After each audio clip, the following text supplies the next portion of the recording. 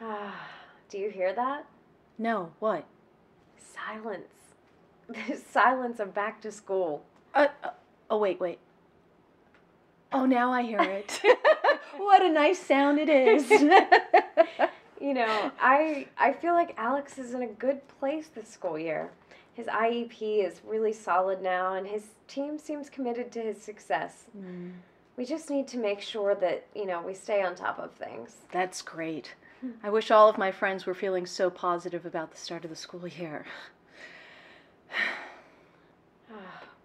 What's happening? Remember that friend I was telling you about a few months ago? The one whose daughter with Down syndrome is heading off to middle school? Is this the friend that was having trouble convincing the school to keep her daughter in an inclusive setting? Yes, that's the one.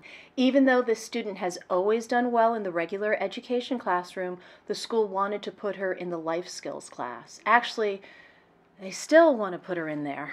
Oh, dear. You mean they still haven't resolved the situation? No. They went through the mediation process without reaching an agreement.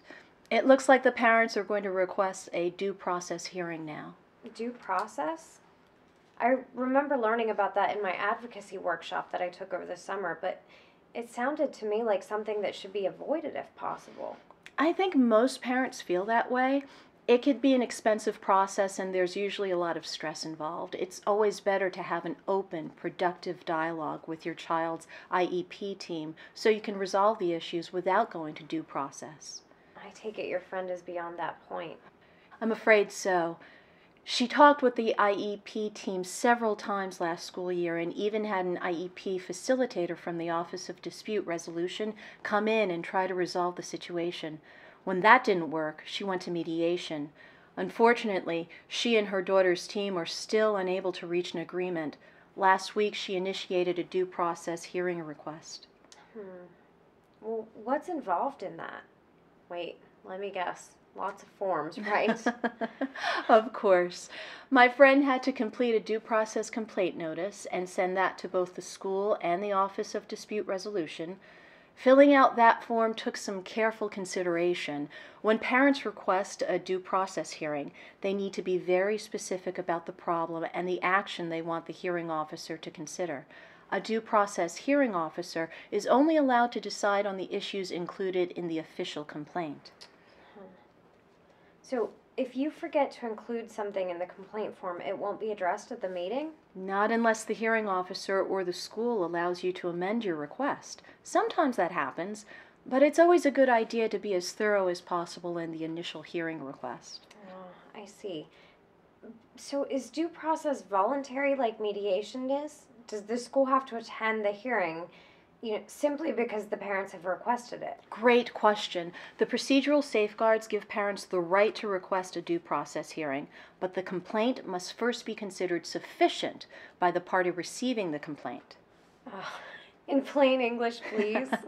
Essentially, if the school looks at my friend's complaint form and finds that she did not include all the necessary information, they can say that the request is not sufficient. To do so, they must notify her and the hearing officer in writing within 15 calendar days of receiving her complaint. Otherwise, the request is deemed sufficient, and the school has to schedule a resolution session again within 15 days. Well, what happens at the resolution session? It's similar to a mediation session with a few key differences. Unlike the mediation session, parents can bring an attorney to the resolution session.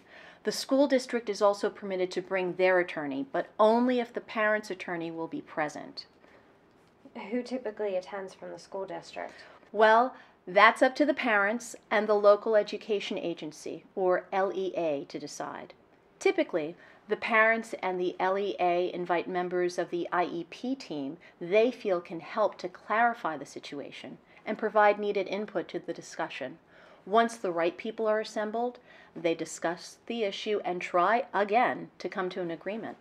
It sounds like a way to give everyone one last chance to resolve things before involving a hearing officer. Exactly. The resolution session, like mediation, is designed to help the two parties avoid a hearing.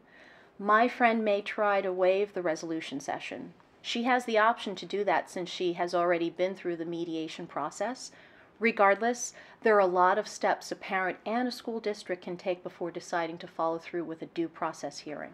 And when a due process hearing is inevitable? Well, then the hearing officer schedules a date for the hearing. 5 days before the hearing, the parents and the school must exchange a list of documents and witnesses they will use when presenting their case. Wow, that sounds pretty intense. It can be, which is why most parents choose to hire an attorney with a strong background in special education law. What if the family can't afford an attorney? Will the state provide one for them? I'm afraid not.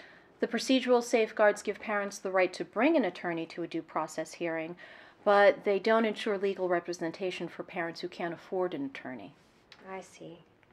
Well, so I'm imagining the actual hearing is like a legal hearing that you might see on TV? Similar, yes. Basically, the parents explain their child's situation to the hearing officer. They present documentation, witnesses, and experts to support their case.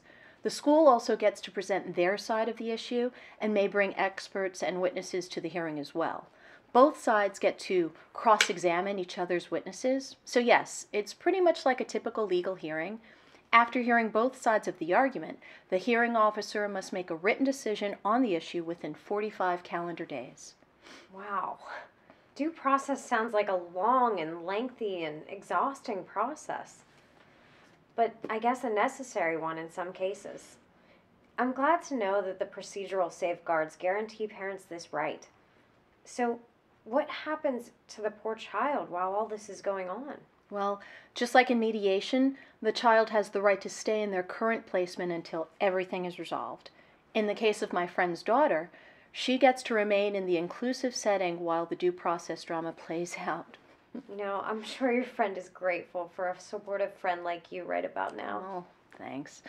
I think she's also grateful for her attorney and her educational advocate as well. The details of due process can be very complicated.